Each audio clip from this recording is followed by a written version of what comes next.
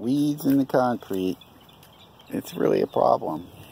You know, you're a terraformer, you're doing stuff organic, you're going to have some weeds, no question. You can see I definitely have a weed problem.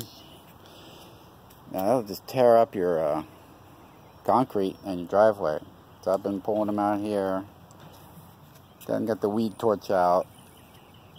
Using Roundup was the traditional way of the late 20th century to deal with this, but that doesn't seem like a good idea anymore. Except for the potential of those palm trees there, maybe. I might have to go to some kind of herbicide because they are really tough. I've been cutting them back every year, trying to pull them out, but they get some deep roots. They'll bust the concrete to hell.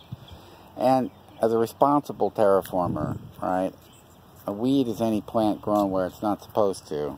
And so, growing in the cracks of concrete may be cute, but it will bust it up, and it does cause problems. And you really should take it out. And I'm too lazy to get another propane tank for the weed torch, though the weed torch would do a good job probably through here. And I probably should do a little demo, find some old video and splice it in here.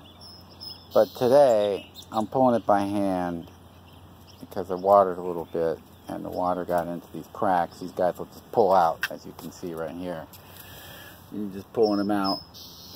And here I have a sweet pea that's volunteered in the crack. And it's been tough for me to do anything about this sweet pea. I feel bad for it starting off in this spot. So what I have decided to do is I'm going to leave it here for a little bit longer. And when these flowers turn into seed pods, I am going to collect the seeds off of this one. I think. Like right here. There's a seed pod for us that'll plump up, pluck it off of there, and we will have one of the tougher sweet peas, I think, because this is not exactly a friendly place to grow. But this sweet pea's managed to do it. Now, they are kind of weedy, I have to say. Sweet peas are doing quite well this season, as is the Joseph's Coat rose. But I think I'm going to collect some seed from this guy. Let him go, or her go, a little bit longer before I pluck them out. But these are going to have to go here in the cracks. I'm just going to pull them out. That's all there is pulling them out. Alright? That's really all there is.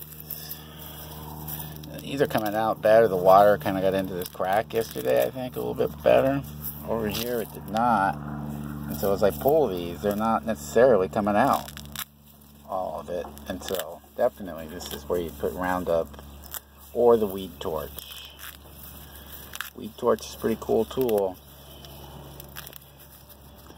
But my hand is cooler right now. That is my conclusion.